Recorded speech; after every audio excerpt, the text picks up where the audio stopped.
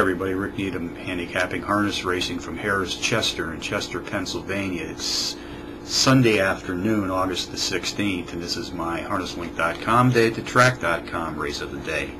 We've got a couple of monster stake races on the card this afternoon, folks. Let's do one of them right now, race 12, 5:40 p.m. Eastern Post Time. This is the Battle of Brandywine Stakes, and we have Pacers racing for a purse of $500,000. Contenders: number 3, Well Said, number 1B, Mr. Wiggles, number 6, Vintage Master, and number 5, Drop Red. Number 3, Well Said, is both the overall speed and pace profile leader in this field this afternoon. Has hit the board in power run fashion each of his last 5, including a quartet of power run wins being embedded in this recent streak of racing consistency. Driver Ron Pierce and trainer Steve Elliott sent him to the rolling gate today. They've hit the board with 55% of their entries harnessed as a team to date. Number 1B, Mr. Wiggles, has hit the board at 3 straight, winning twice, including a power run win in his second race back.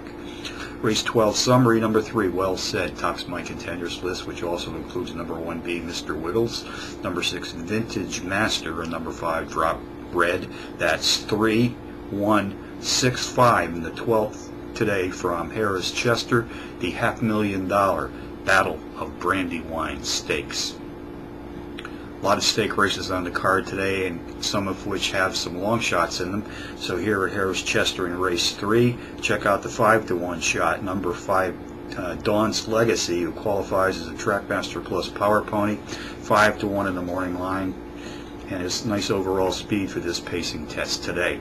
Race 11, number 4, Keystone Activator, 12-to-1 in the morning line, qualifies as a power pony, is both the pace and speed leader in this trotting field today.